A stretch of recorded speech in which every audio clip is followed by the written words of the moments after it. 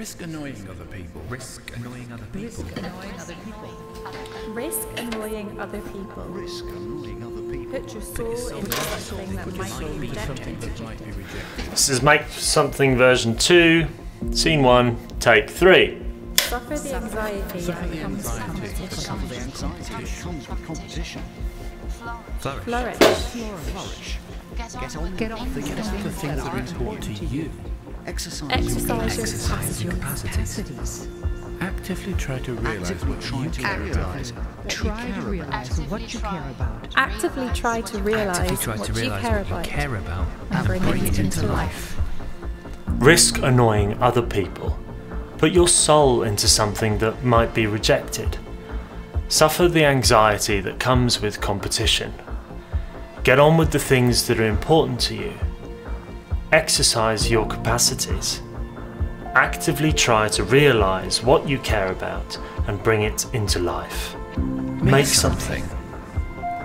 This video is for the creatively numb, the self-doubters and the unheard.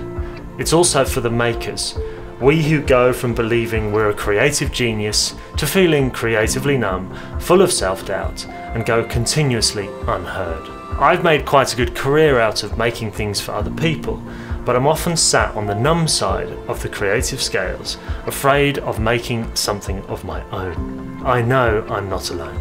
So I want to make something we can watch to help us through these creative crises. I'm going to read through my summary of all that I have learned in fighting this, and you're going to help me. I'm going to put you in my seat and we'll do it together. Turning over, sound speed, ready, and action. Make something. Anything. Open a new note, type out what you'd like to do today, and you just made a plan. Follow that plan and you'll have made your day.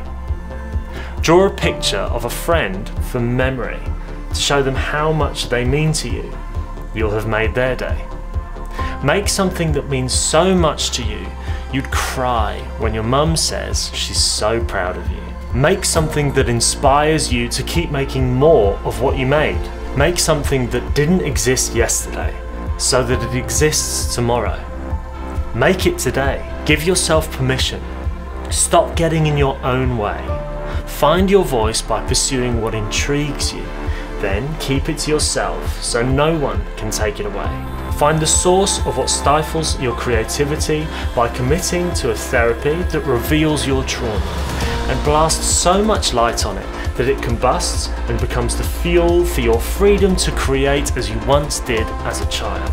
Find your purpose by figuring out what you enjoy, what you're good at, and how you want to serve the world. It needs serving more than ever. Then set yourself up to succeed by completing insultingly achievable goals. Stick at it and you'll soon be making so much you won't even have a chance to process it. For those of us waiting for the perfect time, an epiphany, or the pain to go away, we can only discover what we want to make by doing it. So stop waiting. We're all on our way to the ultimate catastrophe and our pain is our informant. So pick up your creative tool of choice and make a mess. Do a terrible job. Name your first draft my god-awful first something and don't share it with anyone. It's yours. It was made for you, by you. Now hang it on the ceiling above your bed and wake up every morning to be reminded that you have a voice, comprehend your trauma and know your purpose. And every time you hear that voice telling you you're not good enough, ask yourself what you're most afraid of and take the answer as seriously as you would your closest friend. Decide to take yourself seriously and you'll fire up your creative mindset, which allows you to express yourself and your view of the world in a way no one else can. Yours. I'm Elliott Hobbs, 2 L's, 2 T's and 2 B's, and the objective of my channel is to inspire you to create something. If I've succeeded, then please subscribe to my channel, give this video a thumbs up and share it with a friend you'd like to inspire too.